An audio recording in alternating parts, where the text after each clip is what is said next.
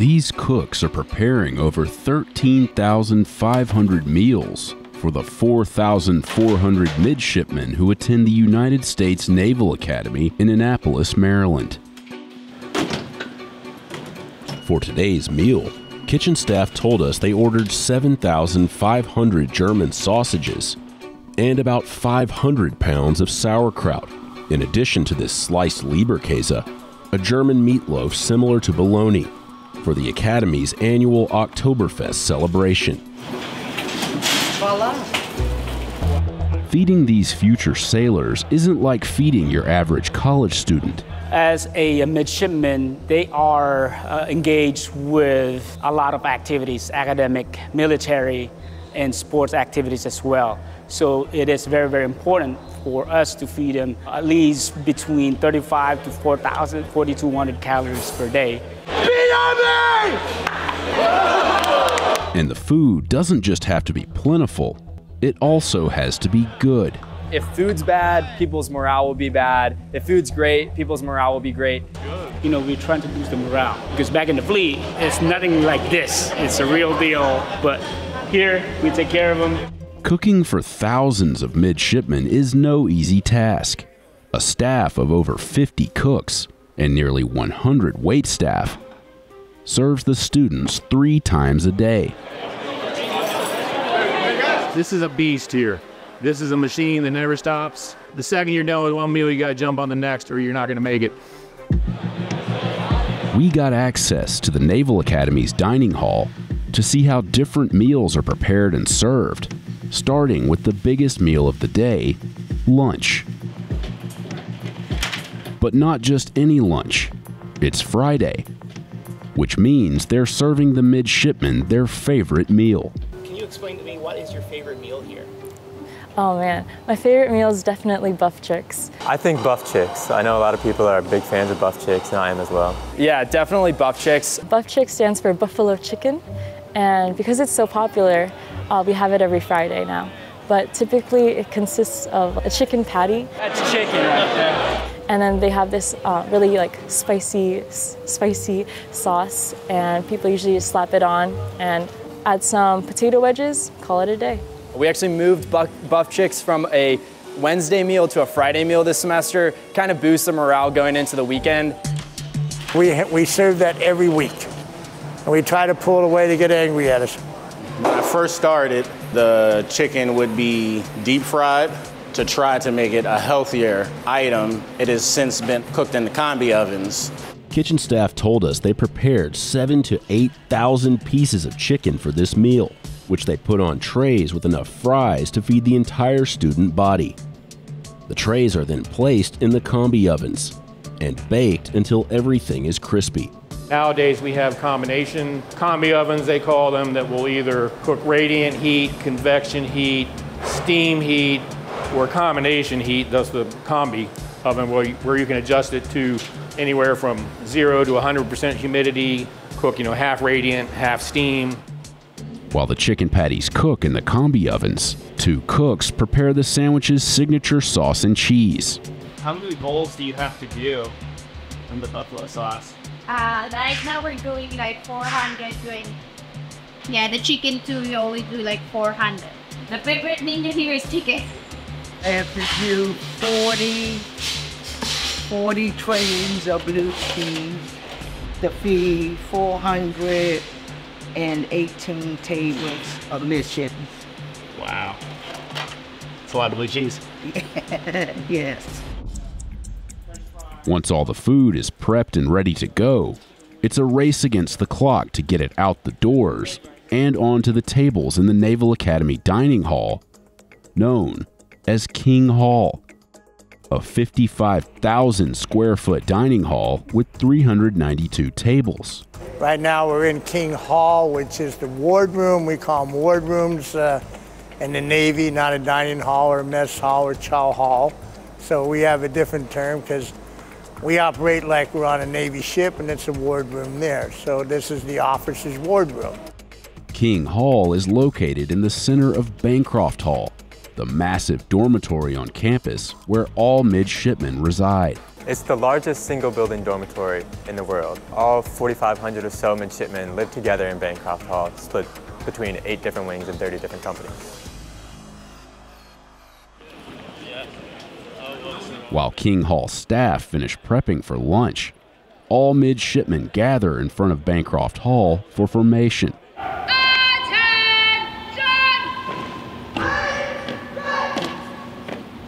Our brigade commander gives us commands, carry swords, all that stuff.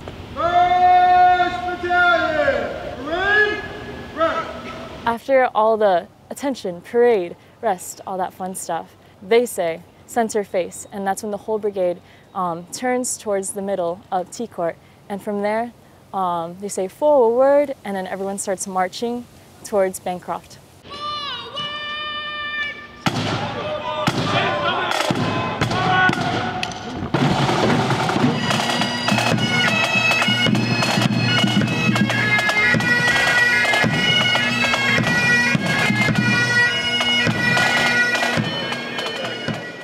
The academic schedule is such that the really class from 7:55 to almost 3 o'clock in the afternoon.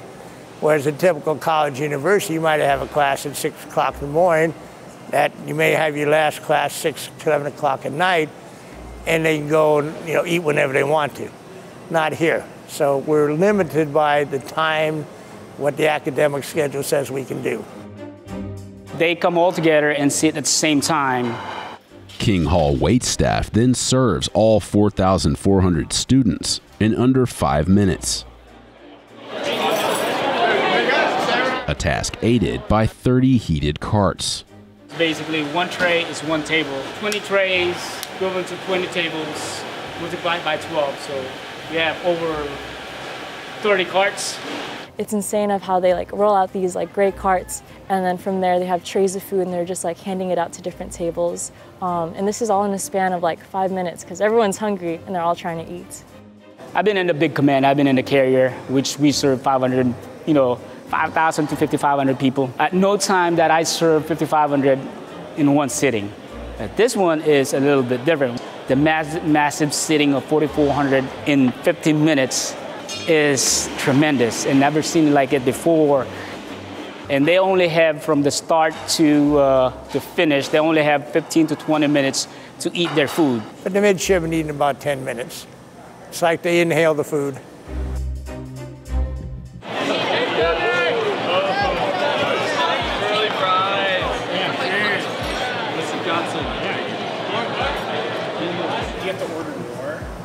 We do, because we put 18 pieces on each table, so 150%, so we give them additional round table.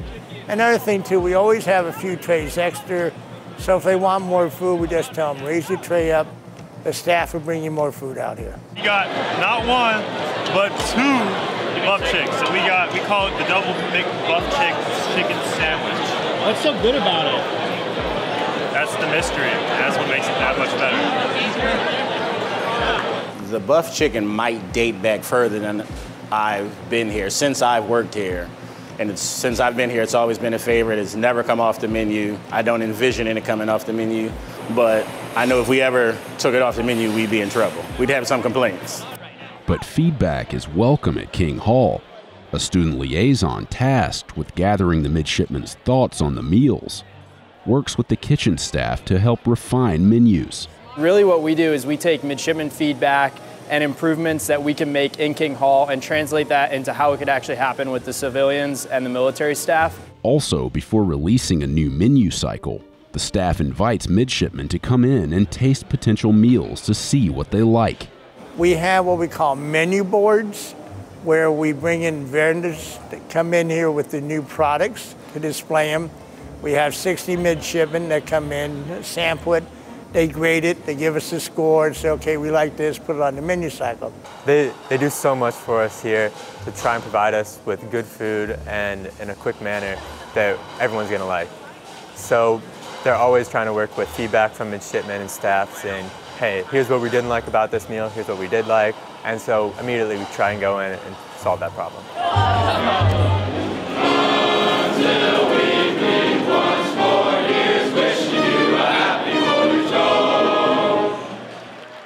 The menu is only one reason this meal is special. Because today is the Navy's birthday. So happy birthday, Navy, 248 years. Yeah! Today is a day to think about our legacy.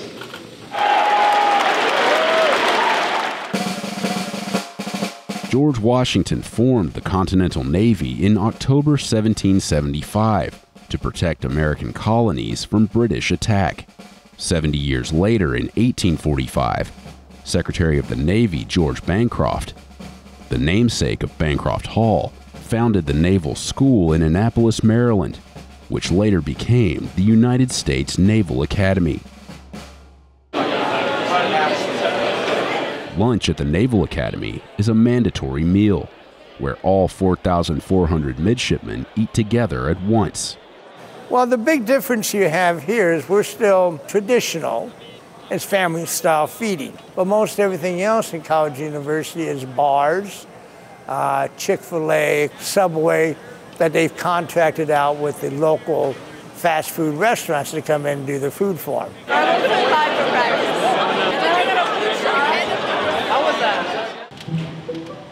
For the birthday celebration, staff and students take part in a traditional cake-cutting ceremony using a sword.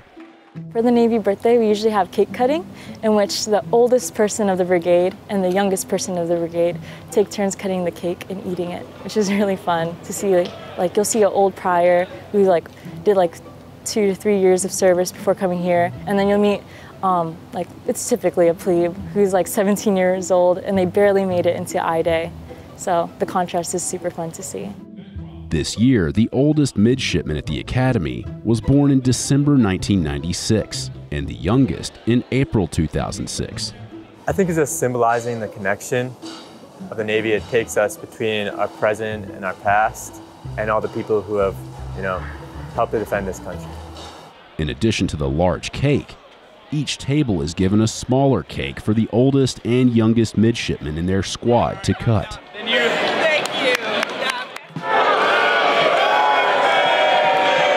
The Navy birthday lunch has its own set of traditions.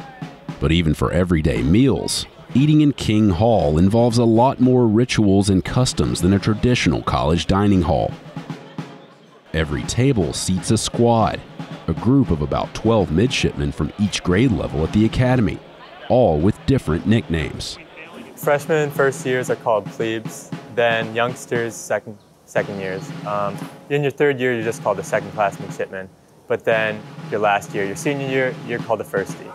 In the middle of the dining hall stands a raised area known as the anchor, where leadership gathers before the meal. One unique tradition in King Hall is a favorite among students, a ritual they simply call Beat Army. Essentially, if a plebe or someone at the table opens a can of peanut butter and there's the seal on it, they'll pass it to a plebe, and they have to essentially heat up the jar as best they can. The reason why is because they need that warmth to make sure when it comes out it's very liquidy. So they stand up on the chair, they unscrew it just a little bit, but not too much, and then they scream, "Beat Army" at the top of their lungs and smash it against their forehead. Beat Army! And so it'll all explode everywhere and go on people. And so it's pretty funny. Some people hit other mids, which is kind of frustrating if you have a nice crisp uniform on, but just to get it as far as possible. And we have grads that come in here and sometimes eat, and they'll still do it. And so we try and do it as much as possible. Unfortunately, if mids don't clean it up, it is kind of a headache on the staff to clean it up. So we limit it in the same sense, but it is a fun tradition. At 12:30, lunch concludes, and the midshipmen quickly gather their things and head to their next class. Back in the kitchens, cooks have already begun prepping the next meal, a unique dinner that will require all hands on deck. Tonight, the Naval Academy will celebrate Oktoberfest. We've been doing that for about 8 years now, because we have a contingent of German midshipmen that come in from Germany. Tonight's entree, various pork, beef, and vegetarian wursts.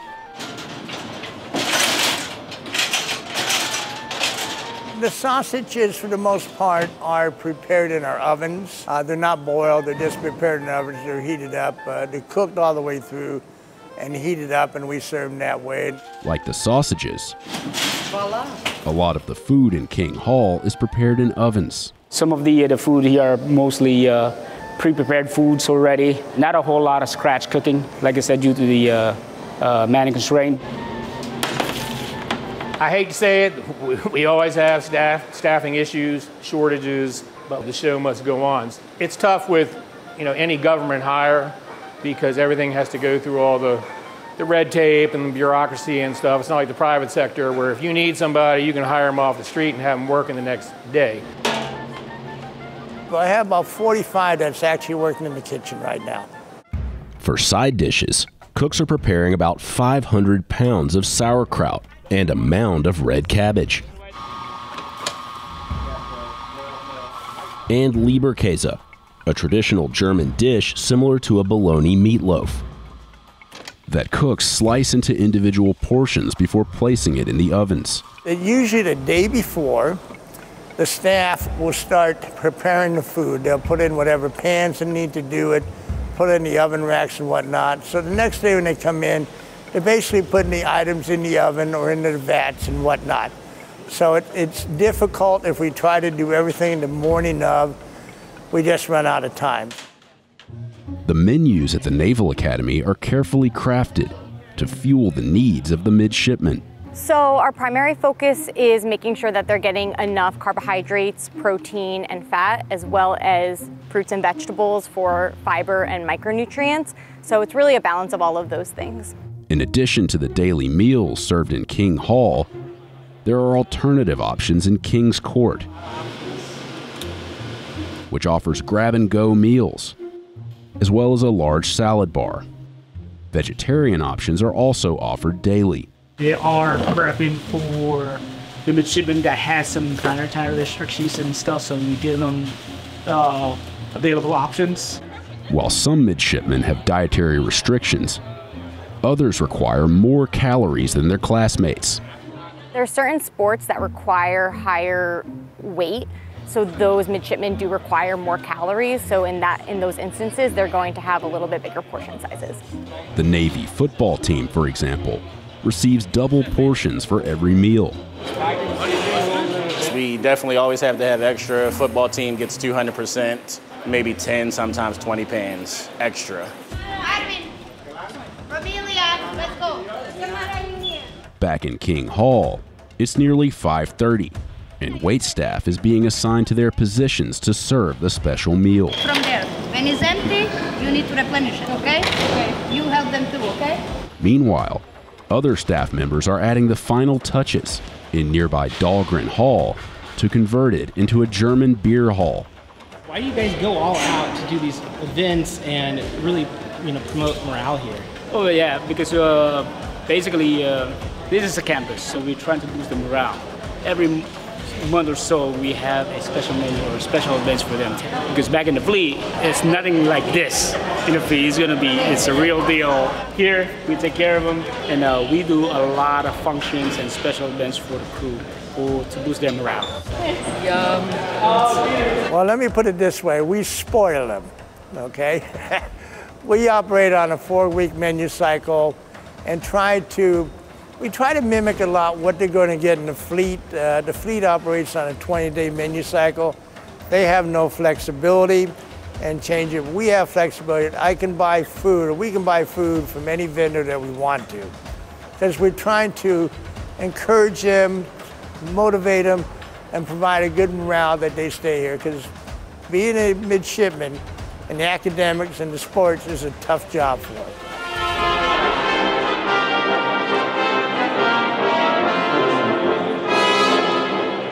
Back in Dahlgren Hall, midshipmen begin filing in for the festivities.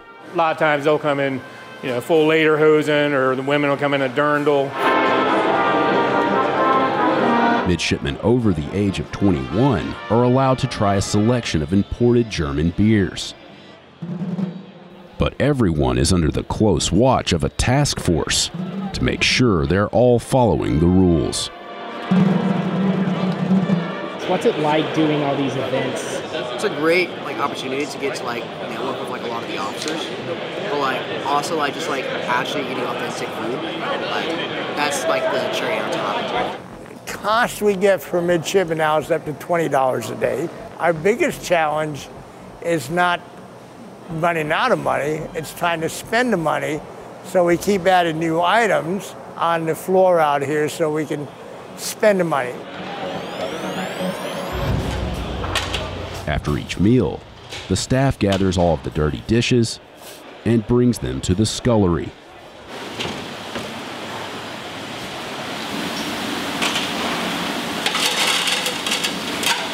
Every single plate, cup, and piece of silverware must be washed before the next meal.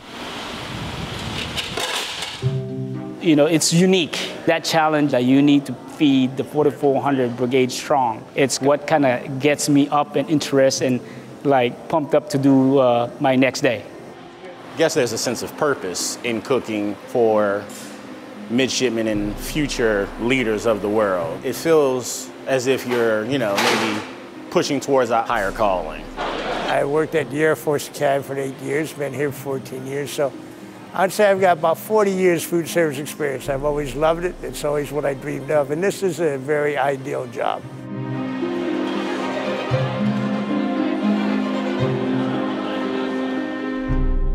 It's Funny Friday. Yeah! Let's hear some jokes. Why do Swedish ships have barcodes on the side of them? So they can Scandinavian. Yeah, go Navy. Beat Army. Go Navy, beat Army.